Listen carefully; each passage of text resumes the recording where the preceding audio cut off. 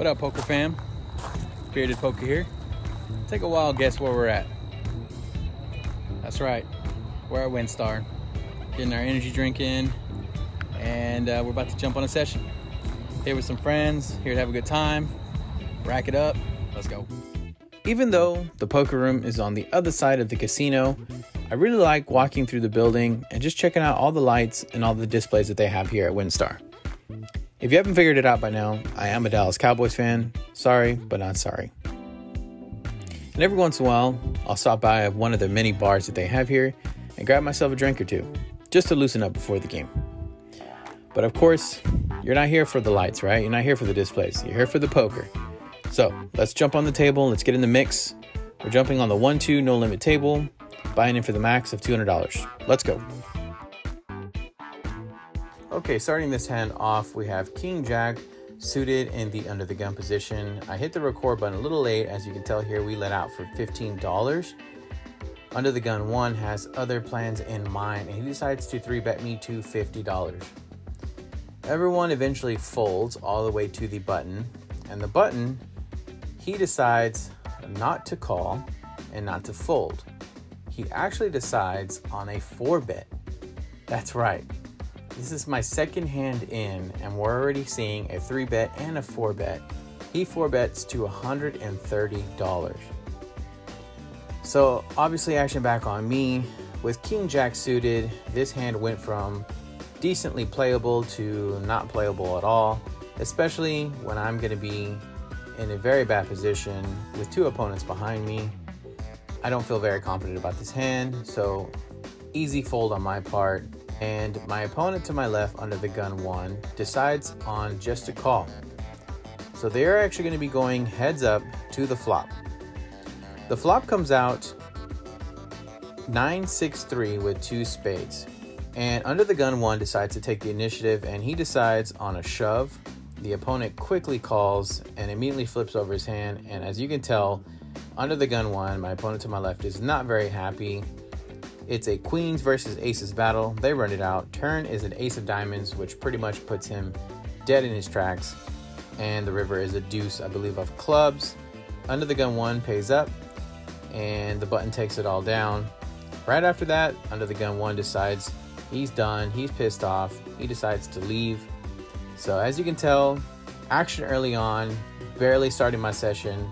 There's already 3 bets and 4 bets. We're Delta Premium here with 4 deuce offsuit in the big blind. That's right. Limps all the way to us, and I decide to go ahead and check my option. So we're going to go 5 ways to a flop. Flop comes out 6-5 ace with 2 hearts. So we have a gut shot, and that's about it. I decide to lead out for $10 after it checks to me, and they all make the call. I was hoping to take this pot down, but that's not the case. Turn comes out the 8 of clubs, which does improve us to a double cutter. I decide to check, and it checks all the way around. River is the deuce of hearts. I want to represent the flush here since everyone's showing weakness. And after it checks to me, I decide to lead out for $20. And one by one, they all decide on a fold. So we take this pot down with our tight image and pure aggression. Alrighty, on to the next hand. We have Queen Jack of Spades in the cutoff position. Limps to me a few ways, and I decide to bump it up to $10. I get 2 callers from both the big blind and the hijack. So we're going to be going 3 ways to this flop, and the flop comes out fairly well for us. Queen 5-3 rainbow. We have top pair decent kicker. Big blind and the hijack decide on a check to me, and I decide to lead out here for $10. I want to get some kind of value from my top pair decent kicker, and both of my opponents decide to make the call. So we're going 3 ways to the turn. The turn comes out the 6 of hearts. Flush draw and the straight draw do get there. Big blind decides to lead out for $20, and I decide on a call. River comes out the 10 of hearts. So the backdoor flush does get there. And at this point, I just want to get to showdown. So I find it pretty interesting when my opponent checks to me. And I've seen him do this in occasions where he does check raise opponents off their hand. I decide just to take my free river card, and he shows ace-5 offsuit with the ace of hearts. So we go ahead and scoop this pot, but I have a feeling that I did leave a little value on the table, maybe because I was playing scared. Who knows? Comment down below and let me know. On to the next hand. Next hand of note, we have Jack 10 offsuit on the button. I raise it up to $12 after it limps a couple of ways to me, and I get only one caller from the hijack. So we're going heads up to the flop, and the flop comes out Queen Jack 5 rainbow. So we have middle pair and also a gut shot, but that's about it. My opponent checks to me, and I decide to continuation bet for $15. He tanks for a bit and makes the call. The turn comes out the King of Hearts. So a flush draw is now on the board, but we do have an open-ended straight draw, improving with either an ace or a 9. He checks once again, and I decide to lead out for $20 this time, expecting my opponent to fold, but instead he makes the call. So some red flags are popping up in my head right now. Hopefully there's no heart on the river. The river comes the 2 of clubs. So the flush draw breaks out. He checks, and I decide to check behind. Looking back, I think this is a mistake. Most likely the reason behind my check was I was putting my opponent on a queen. So this is my way of pretty much giving up and not wanting to lose any more money. He says I have a pair, and I tell him I have a pair as well. I show him my jack, and he says that's good, and he folds. In hindsight, I don't know if I would have been able to get any more money out of him. It may have been pointless, but who knows? Comment down below. Let me know what you guys think. On to the next hand. Alrighty, we're finally dealt a premium here with pocket aces, and we're in the big blind. Limps 5 ways to me, and this is definitely not going to be enough. I bump it up to $20. And we get 3 callers from hijack, cutoff, and the button. So since they did not 3-bet us, I'm assuming that they have some kind of hand such as 10s or jacks, maybe even some suited connectors or suited overcards. So we're feeling pretty good here, going 4 ways to the flop. The flop comes out King 5-3 with 2 diamonds. Interesting board, as there are a lot of gut shots that are going to enjoy this board, such as an ace 4 of diamonds for an example, any king queen of diamonds, king jack of diamonds, and hands of the sword. This board's going to be hitting their range. So I go with the sizing of $80. A little big of a bet, but again, I want to charge the max for these draws. If they're going to want to draw to a diamond, they're going to have to pay for it. One by one, all my opponents decide on a fold. So a little disappointing there. I was hoping to get at least one caller to come along. Interestingly enough, the button, when he folded, he showed face up that he had the king of diamonds. So I'm a little surprised that he did not decide to come along, being the fact that he has top pair, he had a draw to the backdoor flush draw. So a little disappointing. Maybe if I sized down to like $50, somewhere $50 to $60, he might have seen the benefit of making the call. But as play, this is what we do, and we scoop an $80 pot. All right, on to the next hand. All right, in the next hand, I have 10-6 spades in the cutoff. Limps all the way to me, and I decide to limp in. Button and small blind decide to come along. We're going 6 ways to the flop, and the flop comes out 9-7-3 rainbow. We do have a gut shot, but that's about it. Middle position decides to lead out for $10. I decide to make the call, and so does the button and small blind. So now 4 ways to the turn. The turn comes out the 4 of clubs. This does complete the rainbow, so we do not have an opportunity to hit a flush. Middle position decides to lead out once again for $20. I tank for a bit and decide with a call. Reasoning behind my call is I have a double gutter, improving to a straight with either an 8 or a 5. And I'm getting a pretty good price to make the call as well, roughly about 3.6 to 1. Both the button and the small blind decide on a fold. So heads up to the river. River comes out the 3 of clubs. He checks this time. After showing so much aggression throughout the streets, it's interesting that he decides on a check on the river. So now back to me. I obviously don't have anything here except for 10 high. So I figured this is the opportunity for me to go for a bluff. There's a lot of coordination on the board. If I bet out here, it'll be enough to push him to fold. So I decided to go with a sizing of $60. Yeah, that's what I decided to go with. Looking back, this was a bad sizing. If I'm gonna make a bluff at this, I really gotta sell it. I should have let out for maybe $100 or even a shove. He tanks for a bit and decides with the call. That's right. And even better news, he shows 7-6 offsuit. Yeah, that's right. He took it down with a pair of sevens. We do get involved in another hand with this particular opponent later on. Alrighty, on to the next hand. This next hand involves my good friend who came along with me to WinStar. I'm not going to mention his name, but I'll refer to him as my buddy throughout this hand. Moving on, we have ace-queen offsuit in the big blind. Folds all the way to the button who limps in. Small blind limps in, and I decided to bump it up to $12. My buddy who's in the under the gun position is the only caller, and everyone else folds. So we're going heads up with my buddy to the flop, and the flop comes out 10-3-3. Pretty dry board. It is paired, however, and I do have 2 overcards, so I decide to lead out for $15. My buddy makes the call. The turn is a 7 of diamonds. I remember writing in my notes that it is a rainbow board, so for all accounts, it's a safe card. I decide to lead out for $25 here, pretty much wanting to take this pot down, push him off the hand, but instead, he makes the call. The river comes the 5 of diamonds. I decided to check here, pretty much giving up on this hand. We haven't improved in any way except we have ace high. This time he takes the betting lead, but only leads out for $15.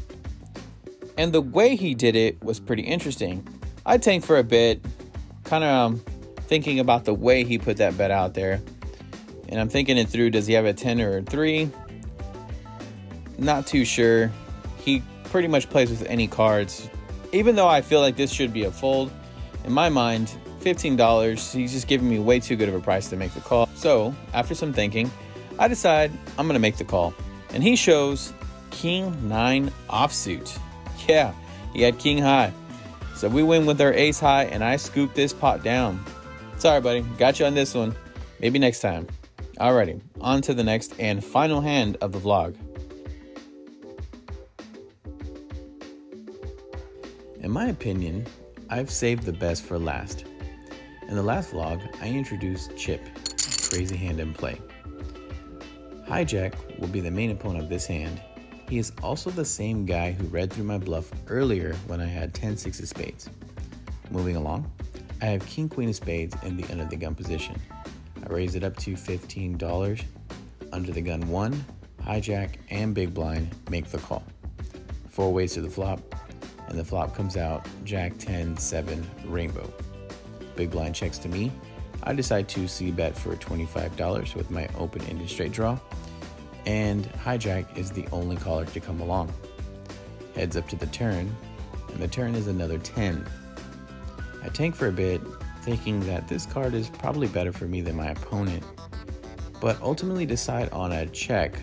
I guess I was wanting to get to the river cheaply, but hijack has other plans, and without too much thought, he jams all in for his remaining $270 stack. I paused for a bit to think about all the hands that my opponent could be possibly doing this with. I mean, he did get us earlier with 9-7, right? And then he did get another guy with Queen 4 suited and Ace 5 offsuit. I also asked him during this time of thought, if I fold, would he show? He verbally says nothing, but he shrugs his shoulders and nods yes.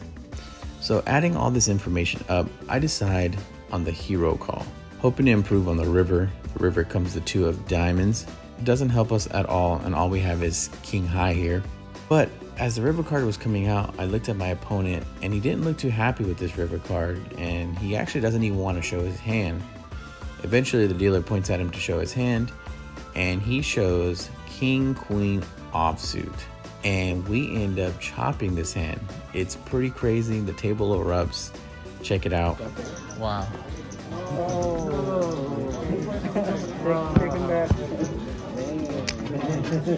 My ace would have been good on that. Can't believe you. You're supposed to go what you say. Okay, well, I'll show. That's pretty good call. He was such a cool guy too, and he said you should have folded, man.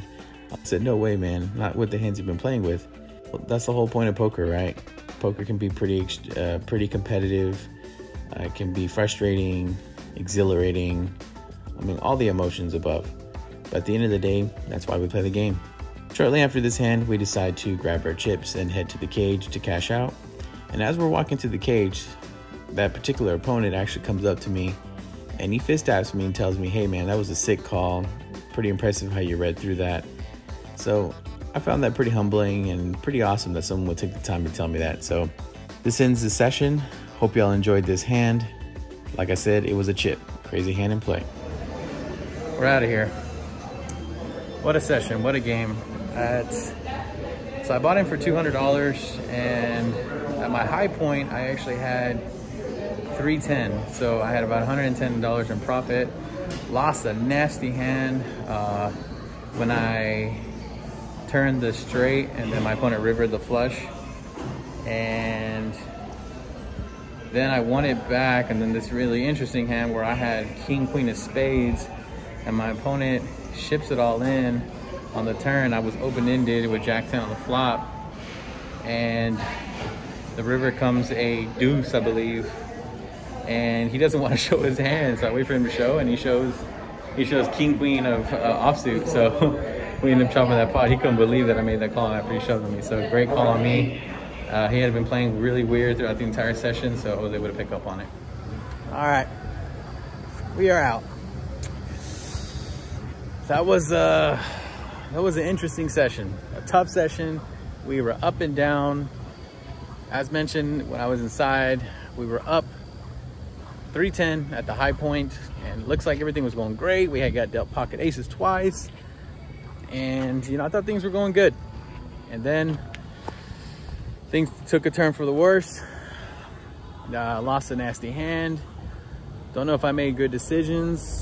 There was an opportunity for me to bluff and rip it all in, but I didn't take that opportunity. Even my opponent said, had you had shoved, I would have folded. So, and it was that same opponent who was giving us trouble towards the end of the night. So other than that, like I said, we end up profiting $37.